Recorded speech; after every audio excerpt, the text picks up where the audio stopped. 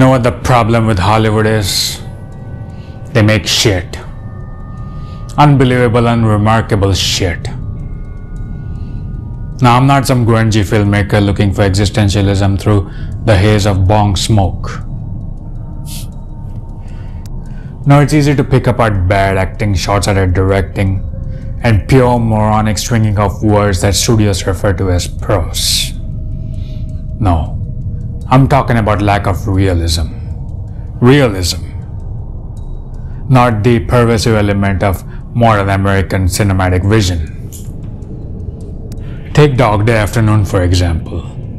Arguably Pacino's best work. Short of Scarface and Godfather Part 1 of course. Masterpiece in directing, easily Lumet's best. The acting, the directing, the cinematography, the screenplay, all top notch.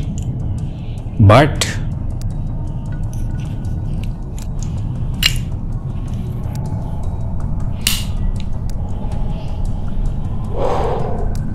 they didn't push the envelope. Now what if in Dog Day Afternoon Sonny really wanted to get away with it?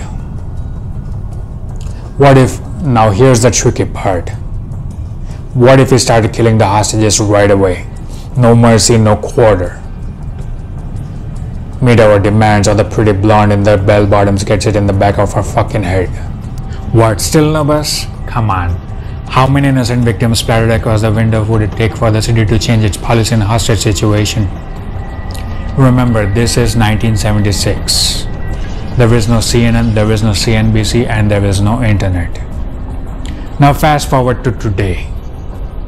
Present time, same situation. Do you realize how the media would make a frenzy out of the situation? In a couple of hours, it will be the biggest story all the way from Boston to Budapest. 10 hostages died, 20, 30. Bam, bam, bam.